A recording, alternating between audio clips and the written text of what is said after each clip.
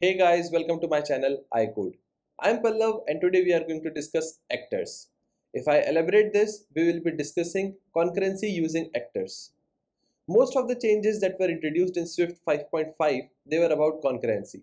And I'm glad that Apple brought those APIs, Apple introduced those changes because dealing with threads, asynchronous calls, data race conditions, all these have always been a pain point for developers. And Swift made it really easy by introducing the things like async await, actors, and many more. Although there were solutions for these things like dispatch barriers, queues, locks, semaphores, but not as straightforward as actors.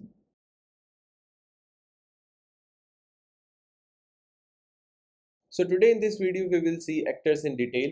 We will also see that how can we use them for dealing with data race. So we will take an example having data race, then we'll fix that using our traditional way, that is dispatch barrier, and then we'll fix the same thing using actors to see the difference, to see that how actors are making our job easy. We will achieve the same thing without writing a single line of code that will be dealing with concurrency.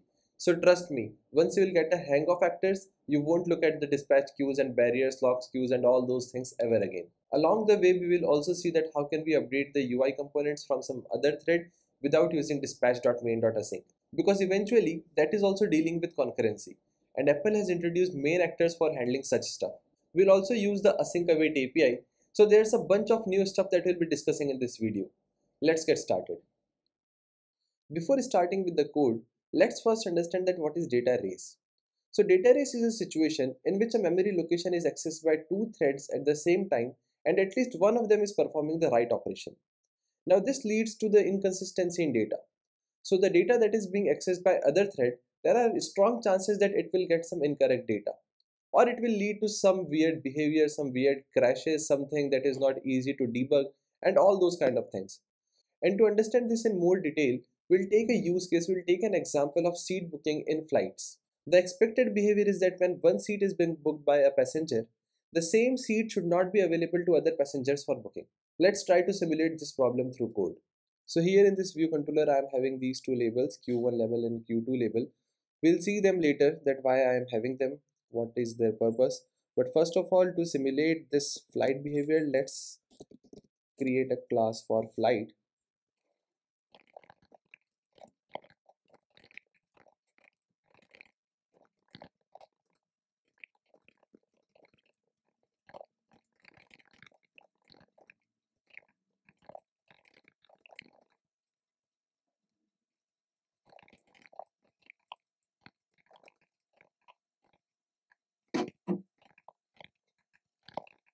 So here we are having two properties. One is for the name of the company and that is for a reason. We'll see it in some time. And the other one is an array of strings for the available seats. Apart from that, we are having two functions. One is for getting the available seats from which we are returning this array. And the other one for booking the seat, in which we are removing the first element from the array and then returning that element to the caller function that this particular seat has been booked. So this is our class flight. And now let's create the data race from the view controller.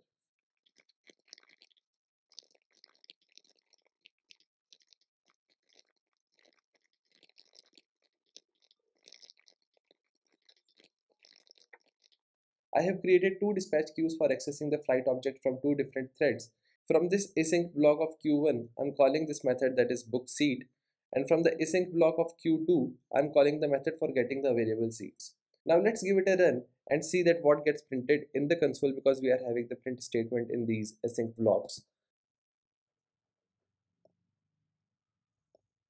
We see that the available seats are 1A, 1B and 1C, while the seat that is being booked is 1A. Now as per our expected behavior, if 1A is being booked, then it should not have been in this array of available seats because that is not available to any other passenger for booking. Now this is data race, that our flight object is being accessed by two different threads at the same time and one of them is performing the write operation.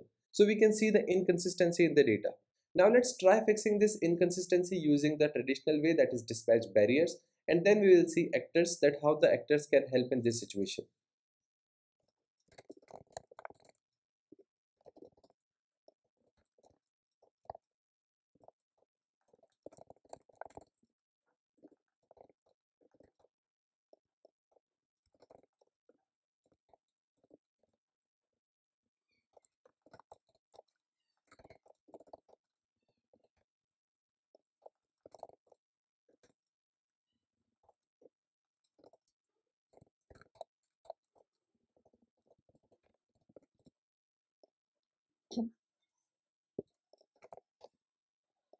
Here we have created a separate queue for handling the data race, that is our barrier queue.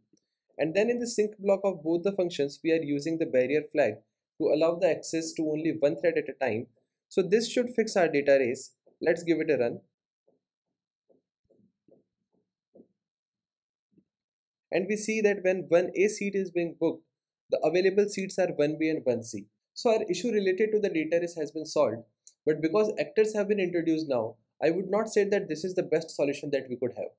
We identified that this available seats array can be accessed by two threads at a time, leading to data race.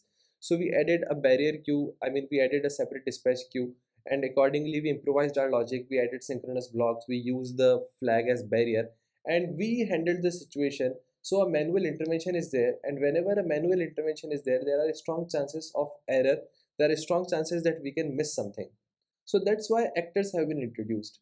What actors will do is that they will take all these responsibilities of dealing with the concurrency related issues, of dealing with these data races and these kind of stuff.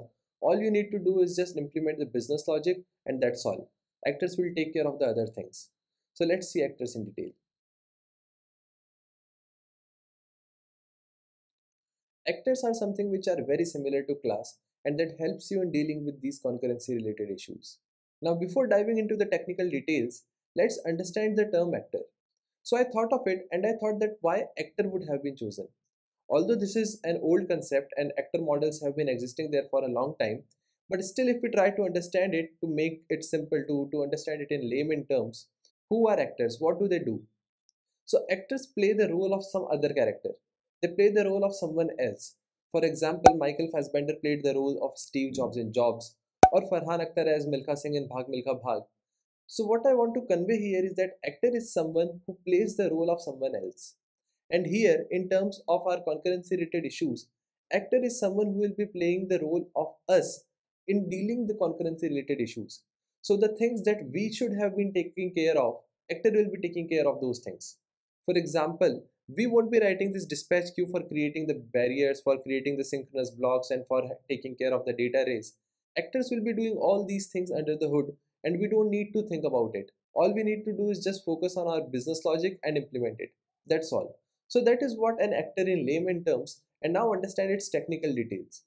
So actor is something that is very similar to class in terms of it is reference type, and it can have functions, it can have properties, it can be used with protocols, it can be used with generics. So it is almost similar to class, but the difference here is that actors cannot have inheritance, unlike classes. Also, classes do not take care of the concurrency related issues out of the box, but actors do. So actors will deal all the concurrency related stuff, these data race and all those things without you writing a single line of code.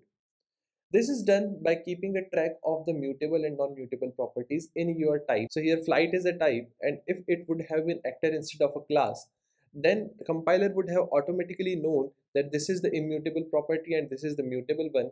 So this should be treated separately, this should be treated in a special manner, and this can be treated in the conventional manner just like the class. And apart from keeping the track of mutable and non-mutable properties, there are certain other technical components also. For example, isolated state, non-isolated states, how actors communicate with other actors, how actors communicate with other entities like structs, class, and those kind of things. So we will look at them, but as of now for theory, we can understand that actor is something that is very similar to class. It is reference type, it cannot have inheritance, it takes care of concurrency related issues, and we should be using it wherever we feel that a data race kind of thing can happen.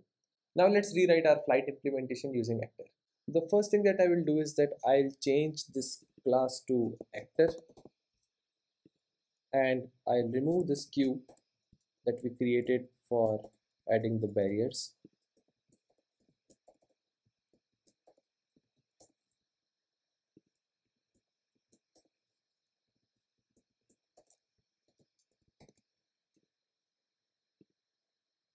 So we changed flight to actors, and now let's see that what other changes we need to make. So I'll just try to run it, and then we'll fix the errors. So we have two errors here in the view controller. Let's see them. It says that isolated instance method book seat cannot be referenced from the main actor. Now what does it mean? So compiler is telling us that we cannot access book seat in this way The function book seat is related to an isolated state, and let's skip that what is isolated state, we'll understand it in a minute. But before fixing this error, let's do one more thing. We are having one more property, that is company name, in which we have assigned Vistara. Let's try printing it. Let's try accessing that property and see that if we get the same error or not. So here I'll just do print.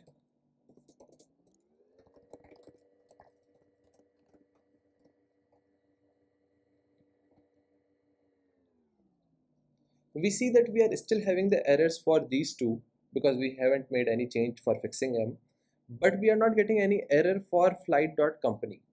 Why not? This is because we have declared company as let.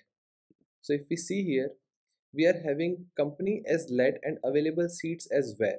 So compiler knows that available seats is something which can change, it is mutable, while company cannot because it is let.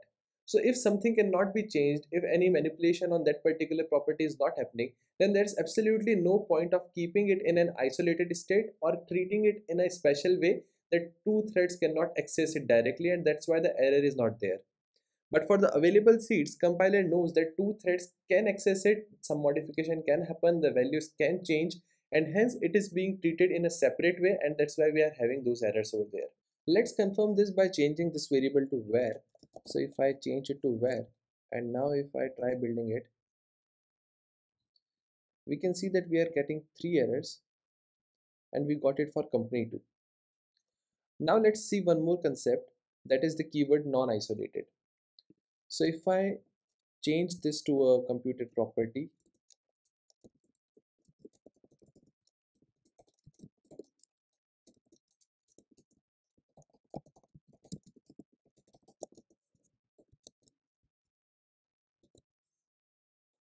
we are still having the error.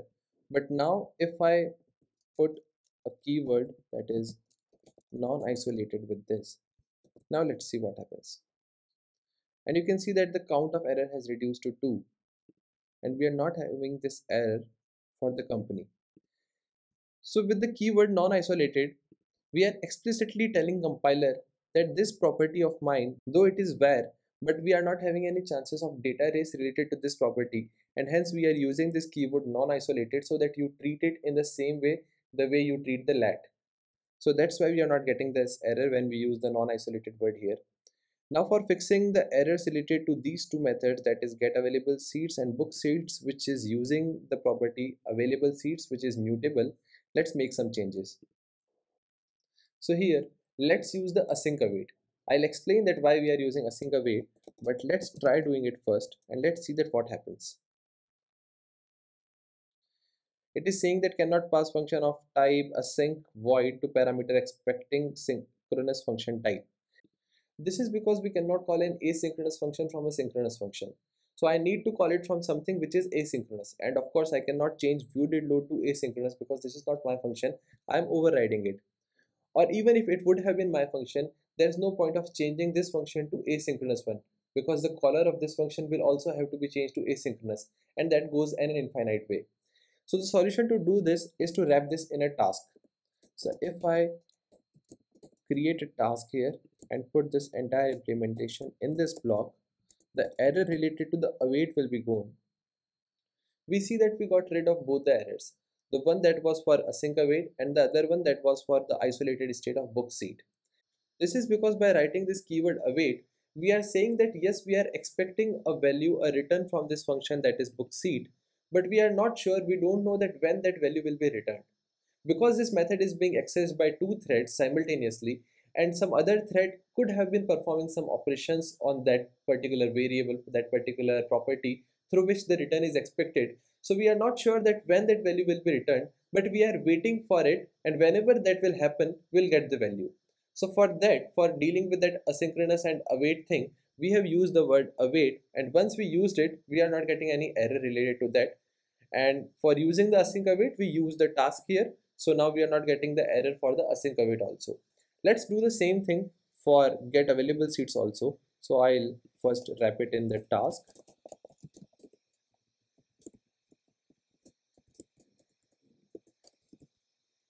And then I'll use the await here. And let's remove this print statement too. and we see that the booked seat is 1A while the available seats are 1B and 1C. So the same output that we achieved using the dispatch barriers, using the dispatch queue, we achieved it using actor. And if we focus on our type, that is flight, we see that the code is a lot more cleaner. We are not having any dispatch barrier, any synchronous block, nothing. Everything is being handled by the actor itself. We are only having our functions book seat and the get available seat. That's all. So this is what I wanted to convey here, that we can achieve the concurrency related things. We can achieve the fixes for the data race conditions using actor without writing a single line of code that will explicitly deal with those situations, with those conditions. So this was about the actor thing. And now let's see one more part that is related to the main actor. So main actor is something that has been introduced in Swift 5.5 for taking care of the things that should be done on the main thread. For example, updating the UI. So whenever we get the data on a background thread from any asynchronous call or something, and we update the UI on the main thread because that is the best practice, that is how we should do it. And I have explained that why we should update the UI on the main thread. The link of that video is here. So the baseline is that we need to update the UI on main thread while we are receiving the data on the background thread. And for this we use the dispatch.main.async block. But with Swift 5.5, with the introduction of main actor, we don't need to do that. What we can do is that we can mark our struct, our class, or any of our implementations with the annotation @main actor, and then that particular implementation will take place on the main thread. So for example, here if I want to update this q1 label, I will not put it in the dispatch main.async block. Instead, what I'll do here is that I'll make a method, say func.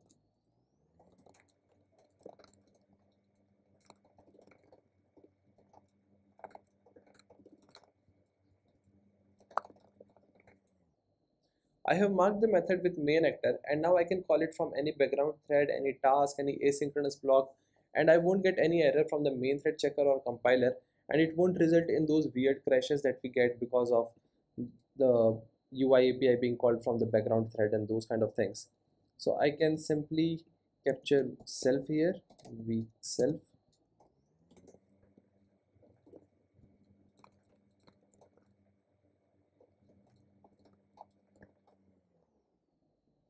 And if I give it a run, we see that the label that was having q1 status has been updated with our seed, that is 1A, and we are having no warnings from main thread checker or anything like that. So that was just a gist about the main actor. While main actor can do a lot of things, if you want to read about it, either you can go through the documentation and you can directly access by command shift closing parenthesis.